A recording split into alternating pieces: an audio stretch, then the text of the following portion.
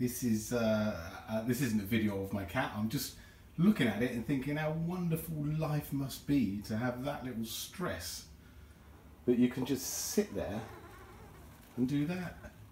Fantastic, wouldn't it be? No worries about where the money's going to come from to paint the freaking motorbike. But anyway, this isn't a video about my cat, as I said. It's like a right mess at the back end here. I know. But it's done. It just needs tidying up a little bit. Okay, so that's all sorted out.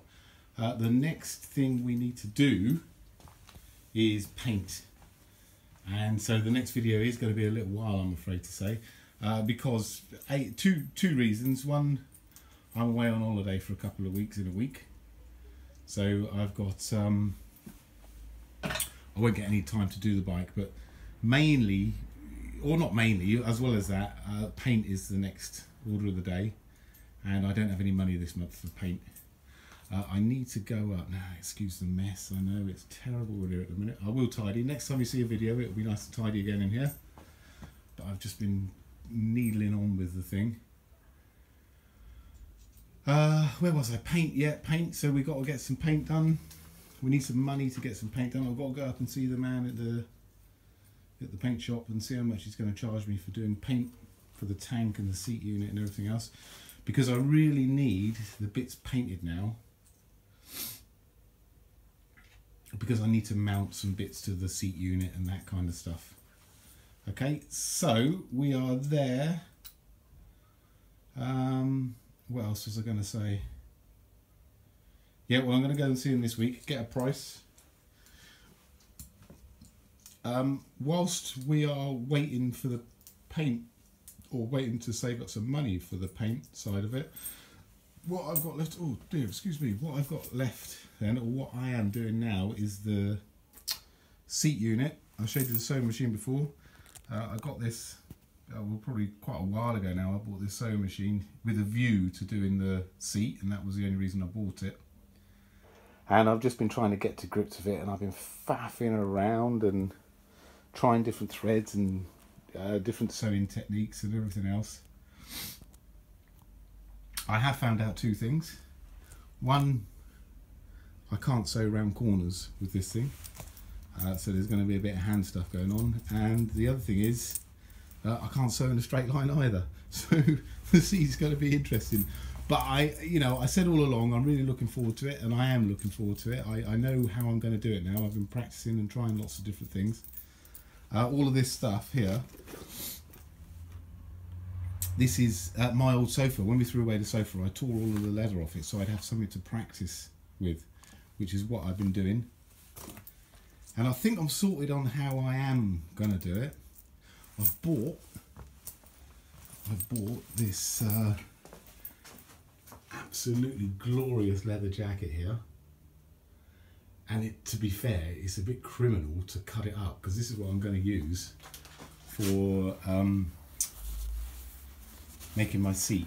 Now, it won't be massively hard wearing, but to be fair, it's only going to be a Sunday bike, so it's just about the look rather than anything else.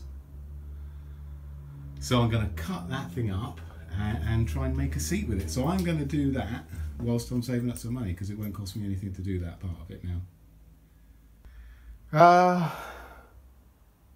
Yeah, that's it. Life's good. Bike's good. She's looking awesome at the minute. I know it doesn't look like it to you, but when you take a step back and look at it, she's looking brilliant at the moment. What else? What else? This is going to be an advert for the two-rider sale up in Nettlebed in Oxfordshire, which is sort of relatively close to where I live. I've got to say, if you're in the area and you've never been to it, you've got to give it a go. It's unbelievable. I bought that thing for about 20 quid. I bought my leather jacket up there. That was only 15 quid. I bought, as well, there's some lovely ladies up there, and they know exactly what they're talking about. I must have got 40 reels of cotton, I reckon. Near on 40 reels of cotton, pair of scissors, some needles, all of that stuff. Thimbles, tape measure, magnifying glass. Loads of sewing stuff to stock up my sewing kit. Tenner for the lot. It's unbelievable, really. So that's good. Okay, so bike is in this state. Looks bad, it's not bad at all. We're doing the seat, that's our next job. We're saving up some money for the paint. So then, preparation doesn't cost anything. So I've been preparing this stuff ready for paint. Look at this tank. I'm loving the look of a aluminium tank on there. I reckon it makes it look like an old Triton or something like that. Fantastic. So, tank is rubbed down. The seat unit has been rubbed down. The front mudguard is rubbed down. The fairing is rubbed down. So everything is actually ready for paint now. I've been to speak to the guy who's going to do the paint for me. And he's done me a deal that I can just about afford. Well, I can't this month, so it's going to be a little while yet anyway. But he's in no rush to do it. So I'm going to try and get it up to him before I go on holiday. And what he's going to do, he's going to give everything a sort of like a primer coat. And then if it needs rubbing down more, he's going to give it back to me to rub down so I can do all of the donkey work. And this way it keeps the price down. When that's done, he's going to put the base coat on it. And then he's going to give it all back to me. And I'm going to do whatever I want to do to it. And then he's going to take it back and he's going to lacquer over the top of everything. Ooh, so that's our plan. Now I reckon I've probably just lost about 2 stone in sweat rubbing all this lot down. It's taken me about 3 days to do it, but it's all done now as much as I can do it. And so I'm going to take it into work Friday, drop it off of him on the way home on Friday. My mate, who has another one of these, wants to try this tank on his bike just to see what it looks like bare back, because he's thinking about making his tank like this and leaving it like this. So if I've got my phone on me, if we do it on Friday, I'll give you a quick little video of his bike and you can see what this looks like on his bike. Okay, so that's that. How did I take the paint off of this?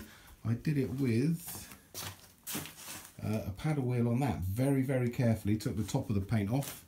Got all of the paint back and then smoothed it down further with a little mouse. And I've gone down to around about 180 grit, and he's going to deal with the rest of it hopefully. So like I say, I'll give it to him Friday, and I'm away for a couple of weeks then, and then I'm away with work and all sorts of things. So the next video will be a while, not because not for any other reason, but time that I'm not here really. And you know, don't tell him this, he'll never watch this video, but I can't actually afford to pay him for the paint at the minute anyway. So I'm getting to get him to do it, and then hopefully I'll have the money by the time he's actually finished it. If not, I might sell one of the kids. They're being a bit of a pain in the arse at the minute, so yeah, I think I might get rid of one of those. Got worth a few quid to someone.